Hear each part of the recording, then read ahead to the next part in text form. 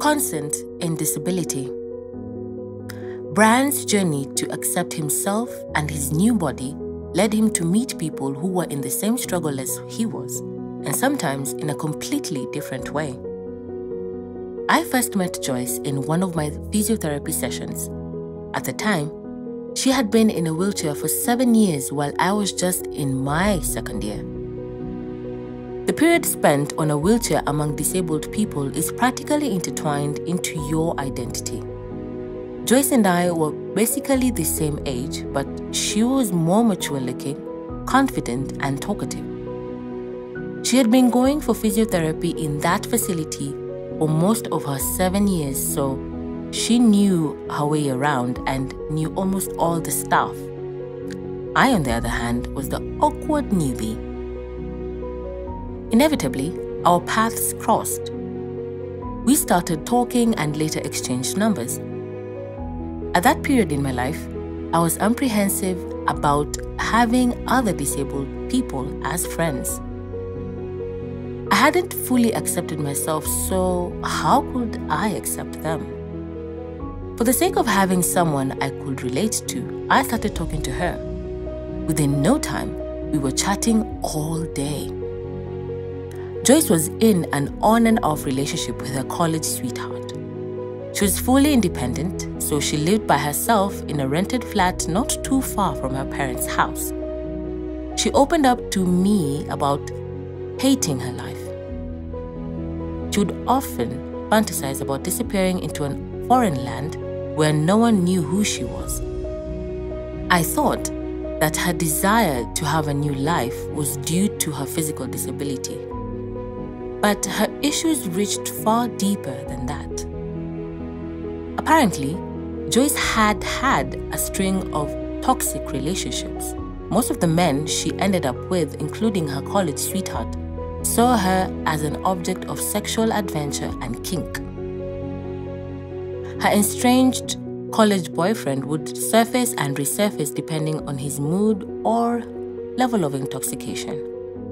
He had a key to her house and would sheepishly creep back into her life after a few beers. When he came for one thing. I'm only doing you a favor. I know no one else wants you like I do, he would say as he folded her and took off her underwear without her consent. She hated him for making her feel like a piece of meat, but oddly, she also believed what he was saying. Joyce had been unlucky in love. She faced prejudice and always made to feel inferior by the men she chose to love. She started to believe that drunk booty calls she hadn't consented to was the best she was ever going to get. So, she lay still and looked away as the drunk man selfishly pleasured himself. Joyce had a high-level injury. She had no sensation in her vagina, but it still hurt. A different kind of pain. Unable to say no or break free from the hold, Joyce kept living that life until she had a serious urinary tract infection, a UTI. As her urologist would later reveal, the man had been getting too adventurous down there and things were going to places that they shouldn't have been going to in the first place. This was a wake-up call. Her family got wind of what was going on and they took her back home, where she went through therapy for 4 months. For so long, she had been led to believe that she was too damaged to have a voice or a choice. So, she kept silent. But her silence never once represented consent.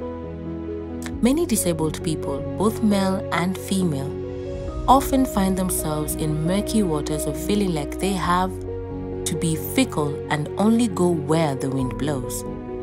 Physical disabilities make it hard to defend oneself from unwanted sexual advances. Unable to fight and too stigmatized to speak out, most disabled people opt to keep their mouths sealed and suffer in silence. Intellectual and developmental disabilities pose much more serious problems because people with such disabilities won't even realize what is happening to them. And if they do, they might not have the mental capacity to understand if it is right or wrong. For severe intellectual disabilities, communication is a struggle, and hence, whatever happens to them might never see the day of light. Should it ever, the perpetrator will easily deny it, and society will gladly take their side over the drooling and awkward-looking disabled person.